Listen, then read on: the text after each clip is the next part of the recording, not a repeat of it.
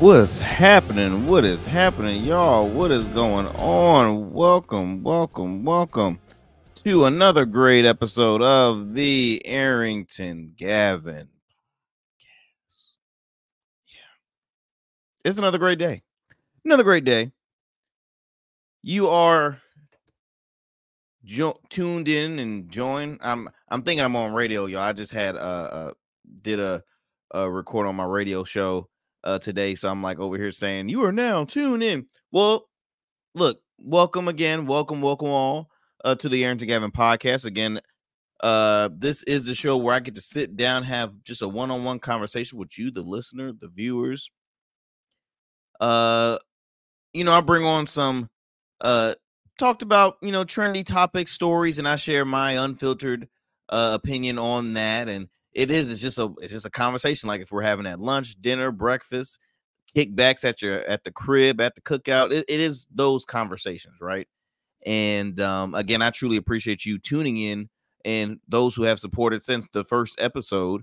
I truly thank you. Again, I'm making it my best to continue to bring out great content for you, and a great conversation, great stories, as well as guests. Because recently I've been having a lot of guests. It is election season, so I've had my friends that work in the field of politics, whether they're candidates, current officials, behind the scenes people. I've been having them on, and I hope to bring on more guests in all different avenues, whether it's entertainment, sports, counseling, finance is very important, and business. I want to bring everybody and every single expert here on the Arrington Gavin podcast. So coming to you with new episodes every Monday, Wednesday, and Fridays, 10 a.m. Eastern Standard Time via podcast. So wherever you get your podcast, whether that's Stitcher, Apple, Spotify, iHeart, Odyssey. We're in so many markets, man.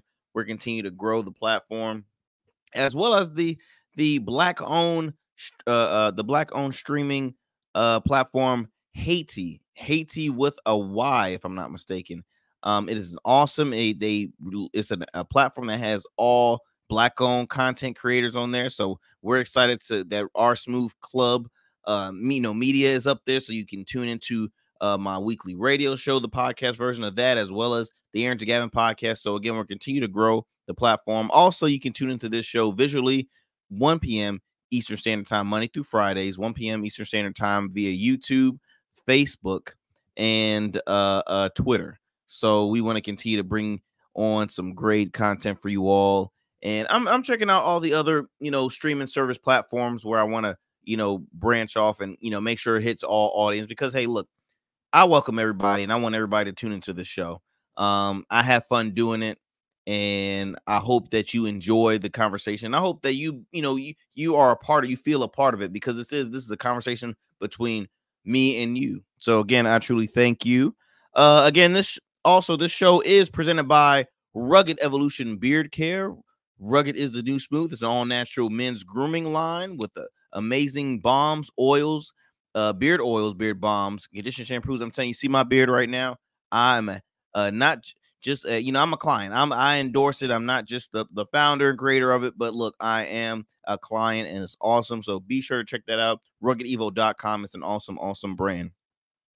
So let's get it going with some of the convos, what I have lined up for you guys today. So on today's show, for one, I want to bring up, I was looking on social media. My wife had showed me this, and I was like, what in the world? And it's been going viral. So there was a post that had a list of places that you do not take a lady out on the first date, right? They rank the bad first date spots, and it's ranked by women. It goes viral, and I'm gonna actually read you the list, because it's like I get your point, but it's like the on the other side, I'm like, where the hell do we take you guys at? So I'm gonna go from last place to the top. So it's 28 of them that was named. So 28 is sporting events.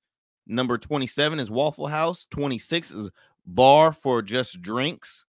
25 is the hookah bar. 24 is the nightclub. 23 is bowling alley.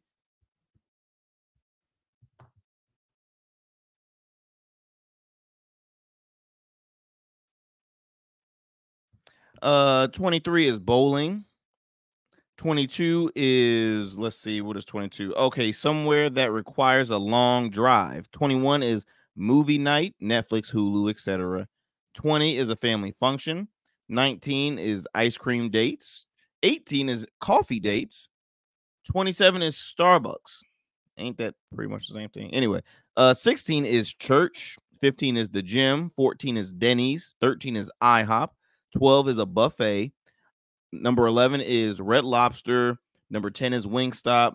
Number 9 is Buffalo Wild Wings. Number 8 is any fast food chain. Number 7 is Your House.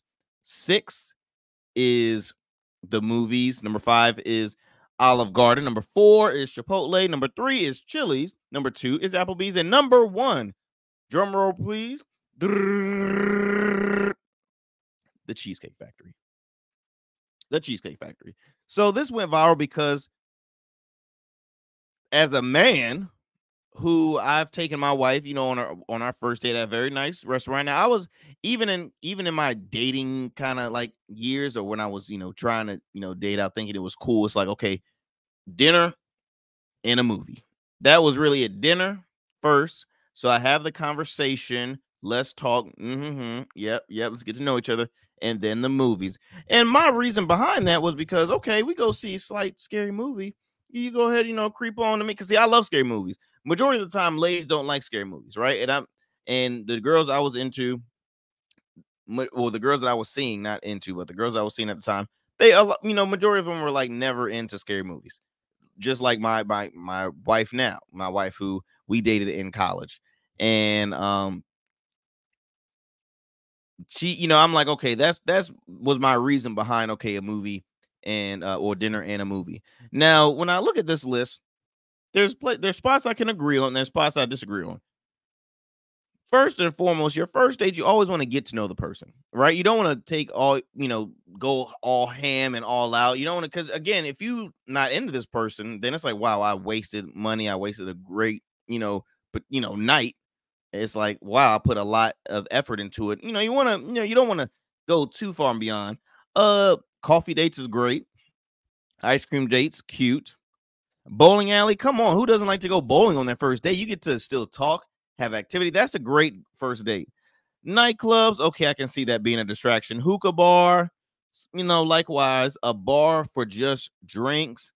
I'm back and forth with that, because if you don't mind coffee, I don't want to be biased. If coffee's a great one, Starbucks, and then a bar for drinks, you get to communicate and socialize a lot at the bar for drinks. So I don't care for that. Sporting events, I can't see how you can get to know somebody at a sporting event. You can in a sense, because we actually had this conversation on my radio show. You can get to know a person at a sporting event, because if they don't like it, then boom, you know that they're not into sports. If they do, you're like, awesome, this girl loves sports. But I'm all about, okay, what kind of sporting event, right? Now, basketball game, you can have a conversation, back to back, but there's always after. I feel as though like there always have to be like, okay, you're gonna do this, but also to end the night, we'll do this. So like, boom, the main attraction is a basketball game, but before or after, let's grab a bite to eat. Let's really sit down and have a one-on-one conversation, because when it comes to crowded events, I don't feel as though that should be a first date. All right. Let me know what y'all think about that. Put, DM me. Arrington Gavin is my social media.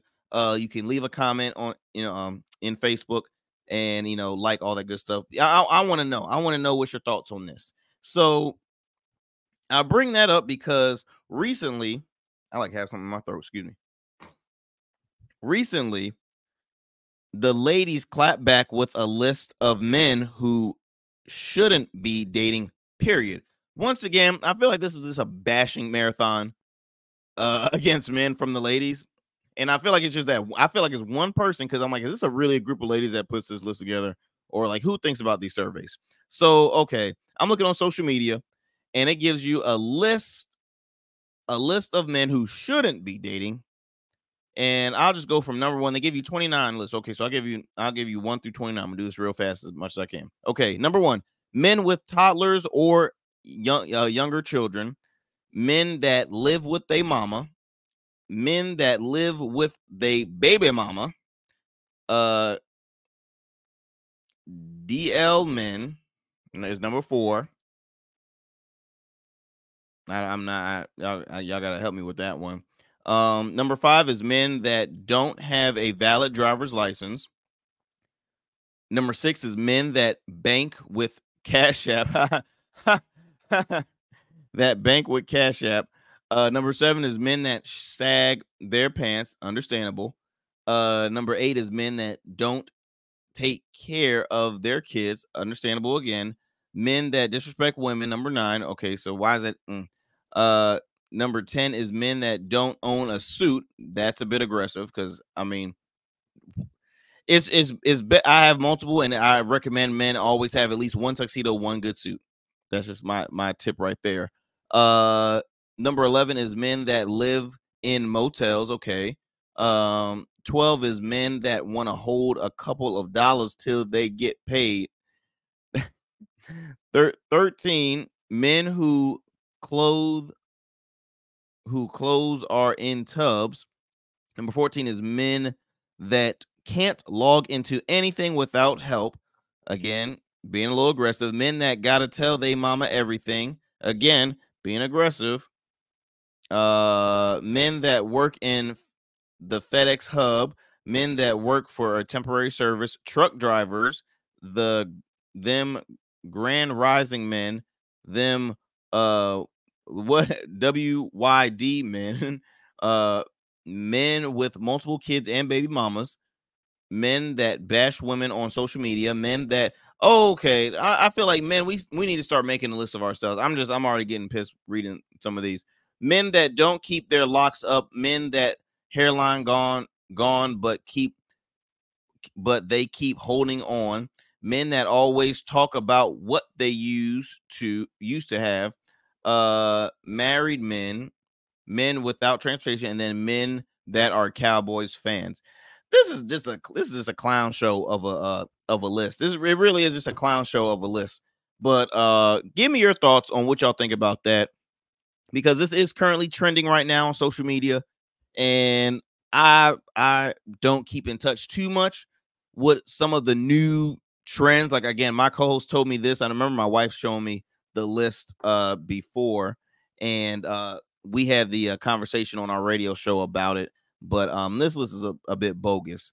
But hey, there's people out there that believe in this, that actually participate. Again, as for the men, I mean, as for us, what other spot is there good to go? Because I feel as though ladies are asking for a lot, especially when it comes to first date, and that's the issue right there. You ask for so much, and what do men get in return? Again, more bashing, more bashing, more bashing.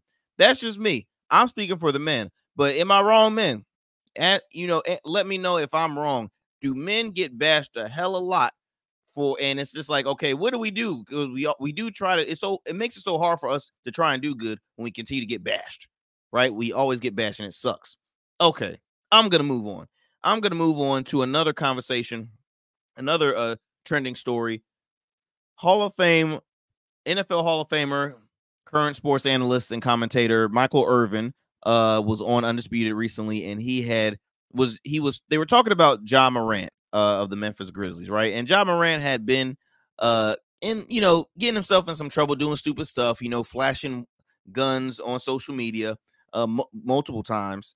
And it was sad because that was not how the gentleman was raised. Ja Morant, he was not raised like that. He had great parents that taught him well, taught him sense. He was not raised like that. But everybody wants to be this hardcore, boom, I'm from the streets, I'm tough, I'm this, I'm that. They always love to play this character and persona, right? And so Michael Irvin brought that up during Undisputed, and he used an example, and I feel like he was a little harsh by the example that he used, but he used his own son, which I believe is either one of his sons, because I know one of them also plays college football or is either out of college football. I'm not sure, but he brought his son up and said his son's a rapper. He raps. He goes by the name of Tut Tarantino. Now, okay, boom. You acknowledge your son's career name on TV, national TV, good publicity, good recognition, but he takes a far left turn. He says that he raps about, I listen to his songs, I listen to his lyrics, and I'm like, bro, come on, this ain't you. You grew up in a gated community. You ain't from the streets like that. What is this? So he, in a sense, he ruined his so-called, street cred brand by saying this is not you. You do not live this life. And I think the issue is now, guys, young people, a lot of their idols are people in music or in sports. You look at a lot of figures in music. I'll just say hip hop, for example. There's a lot of guys that will get themselves in trouble because they have to continue to maintain that hard life character. Now, a friend of mine and co-host Ciroc Fox had said that, which he made a great point. He said when guys make it to a certain status in their career, they lean away from that hardcore lifestyle because they really lived it. So they're trying to get away from it as possible. I feel as though the youngins now that hit success, they want to continue to live that hard life. I mean, come on, how many times have you heard of a story? I mean, how many well-known young rappers lost their lives? Like how many times do we have to continue to hear about, oh, such and such was shot, or either at an event, at at random outside of his home. It's just there's always issues happening where the young ones that are very successful and can do great things, they lose their lives because they try to live this lifestyle that is not them. It's not. I'm gonna tell you this right. It's not. Y'all not about that life. I'm not about that life, but I sure as hell don't want to see you guys continue to fake a character when people look up to you and should be your authentic self, man. Be your authentic self. Be your true self. Lead by example with things. Try not to live that, that street life. Like, come on, man. I mean, a lot of the greats, LL Cool J, Big Daddy Kane, Ice Cube, Ice T, right? They don't want to live that life no more. Lil Wayne, you don't want to live that life no more. None of these guys are saying, okay, look, I'm good. I'm gonna be successful so I can lead the streets, and I'm gonna take the streets with me. Who the hell does stuff like that? No, you want to get successful so you can lead, you can move your family from those hard conditions, from that lifestyle, and become somebody bigger and better. Okay, Jay-Z, bigger and better. Dr. Dre, bigger and better. I'm trying to think of some more men in hip hop. Ja Rule, bigger and better. Like, they don't want to live Fat Joe, bigger and better. They all want to leave that life. So again, it was I was happy that Michael Irvin said that, but I do think that he was a little too. I wish he wouldn't say that out in the public, about his child, or at least kind of like expose him like that. Because again, hey, look, your kid probably really has a passion for music, and now it's like, okay, he has to rebrand, or you just hurt his numbers in sales, or hurt his credibility. So a little harsh. Just me, y'all. Just me. Kind of saying in the realm of hip hop. So there's a popular personality rapper by the name of Blueface, right? Blueface. I've never heard any of his music, but I've seen him a lot on social media for the wrong reasons, getting in trouble. Him and his the mother of his child, Krishan Rock, I believe, they're always seen fighting in the public. They had a reality show. They were this, they were that. It's sad stuff, y'all. It's just extremely sad stuff. But anyway, he was at a LA Rams game recently when they played they were playing the Steelers. And he was in the VIP section, very nice seats at the, Ram Stadium in Los Angeles. And everybody can see the VIP seating. It's not like box seats. It was kind of like ground level VIP seating when you're like right there on the field. This man is with his now new fiance. I don't know her name, but he has a new fiance now. And they had three ladies who start to take their clothes off. I'm talking drop their pants, show their thong, start twerking, and they then Blueface and his now fiance, they were throwing money on him, throwing money so the world can see it. Bruh, once again, people are watching you, man. Young people think that's okay for what you did. Young people think that's cool how to treat our queens out there. They think that's cool. It's sickening. It's extremely sickening. Grow the fuck up. Okay? Grow up. you might have some personal things going on in your life where you need some help. I hope that and pray that you get help. But this is just, it gets so annoying because I was telling my friends, see, controversy pays. Ignorance makes millions and billions. All the ignorance and all the successful people, not all, but some that are getting more sense. It's like ignorance pays. There are people out there that are really trying to do good in their communities, good out there in the world. They are still struggling, or they're not getting the rightful recognition as they should, because ignorance is stepping over that. Ignorance is the one that's making the money, making the hits, all that jazz. It's old, it's tiring. I get sick of it. It's more annoying when there, people from your community that are acting like this. I hate it. I hate it. That's all I can say about that. I just had to acknowledge that because I'm pretty sure the rapper is receiving a ban from the arena, because obviously sporting events is family events. Majority of them, like football, they bring their kids to those games. Matter of fact, Matthew Stafford's wife had acknowledged her frustration with that because she brings her kids to the games. I mean, the LA Rams starting quarterback, Matthew Stafford. Like, I mean, they should have. I'm pretty sure they did. I didn't watch the full clip. I mean, they kind of show, of course, the prime thing that they wanted to expose, but they should have escorted him out. If they didn't, shame on the LA Rams organization. But you should have kicked him out right then and there. Right when one of them dropped his out, get out, gotta go. We're not having it here. I don't know if you recall remember when Lizzo showed her outfit at a Lakers game. No, she got banned for life from the Lakers team. I mean, what makes you think stuff like that is okay, people? What makes you think it's okay to flash your ass around? What makes you think you can strip and show excessive amounts of skin when you see kids and stuff? It's messed up. It's messed up. I gotta take a sip on that one.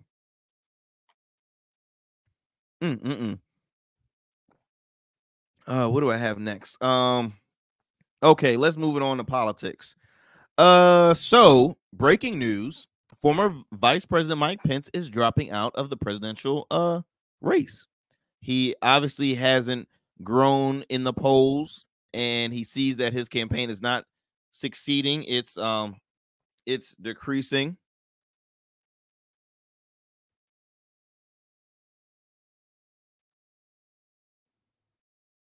And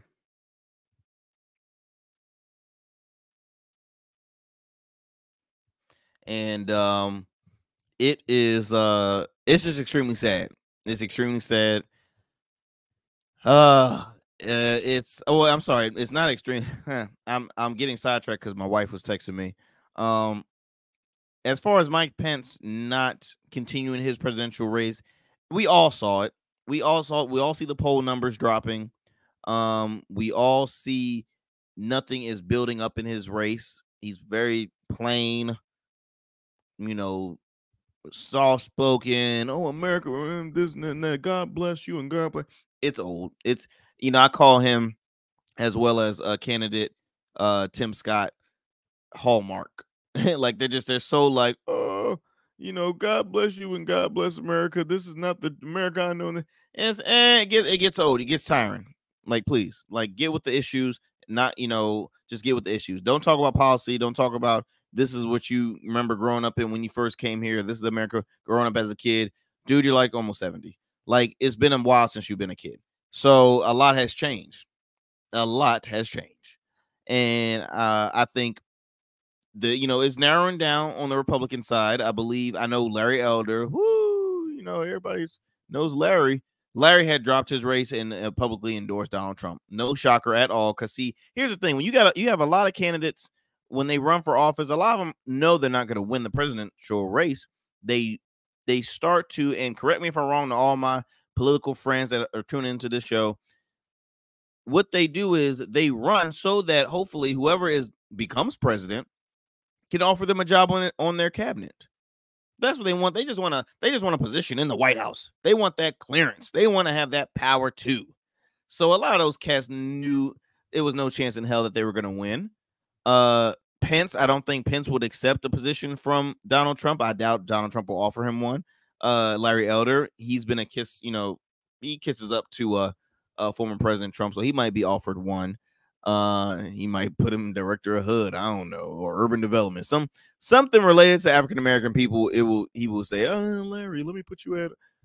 Yeah, you mark my words.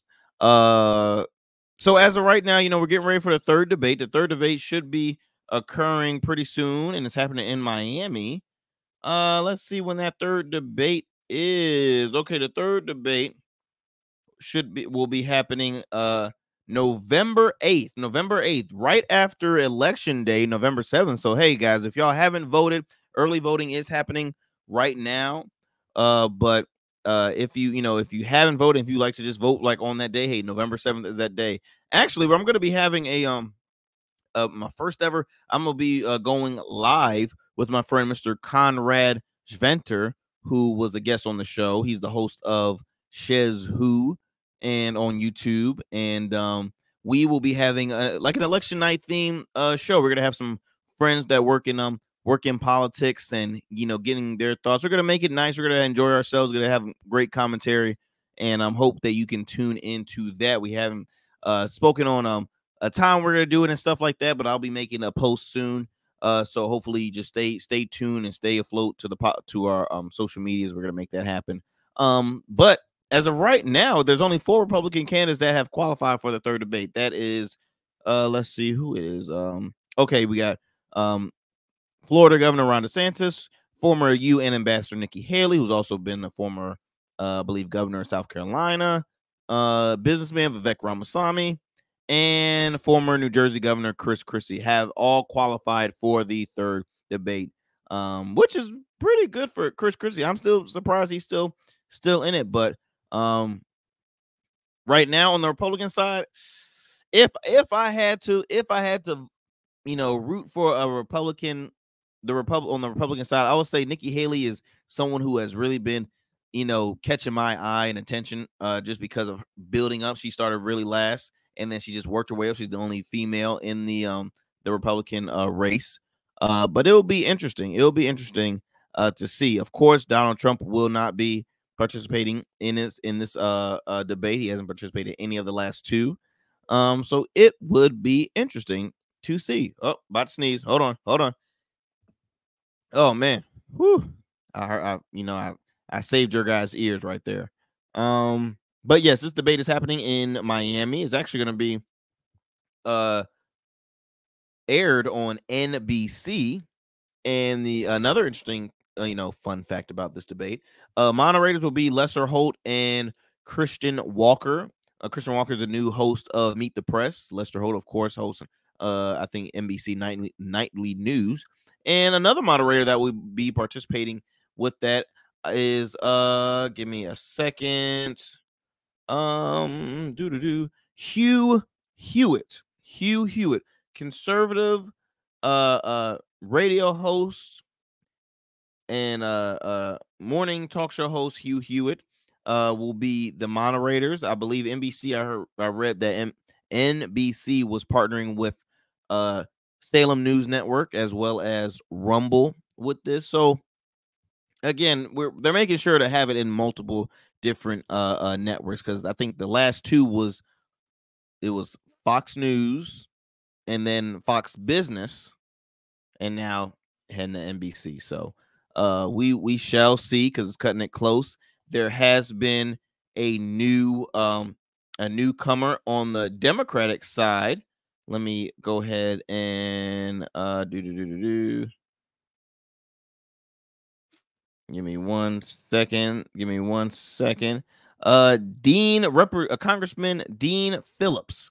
He is out of, let's see, Minnesota. He's a 3-term Minnesota congressman, and he will challenge President Joe Biden for the Democratic nomination. So now that leaves back to 3, because initially it was, of course, former President Joe Biden wanted to run for re-election. You had I forgot I still had my computer charger right there. You have Joe Biden running for re-election. You have Marianne Williamson, who has run before. She's a very strong progressive. I believe she's in author, entrepreneur, businesswoman. Also, at the time, RFK, Robert F. Kennedy Jr., was represented on the Democratic ticket as a candidate, but he realized that not a lot of Democrats support RFK. So I believe he took the smart route to run third party in the independent party. So he has moved his campaign to as the independent candidate. So that makes 2 independent candidates. You have Cornel West, professor extraordinaire, civil rights activist, smart as hell dude. He moved from multiple parties. He started with the People's Party, then Green Party, now Independent Party. So yeah, 2 independent candidates. Right now you have at least 4. I believe Tim Scott he has not ended his campaign. There's only been 3 people that I know on the Republican side. That's former VP Mike Pence, Larry Elder, and Will Hurd out of Texas. I think he's a former congressman out of Texas.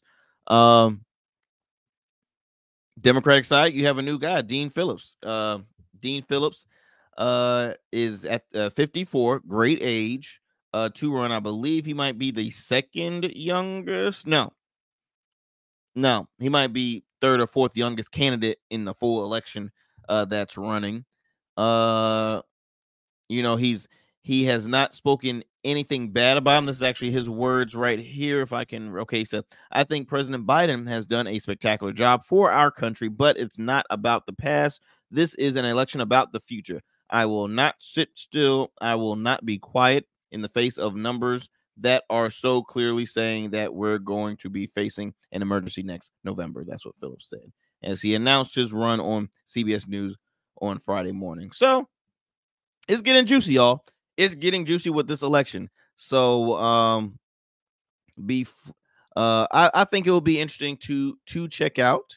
And you should continue to stay tuned, read up on these candidates, because again, it's still very early. The closer it gets to it, more and more candidates will be popping up out of the woodwork. And so yes, we shall see. We shall see. Let me do a quick commercial break, y'all, and then I'll be back to close up the show.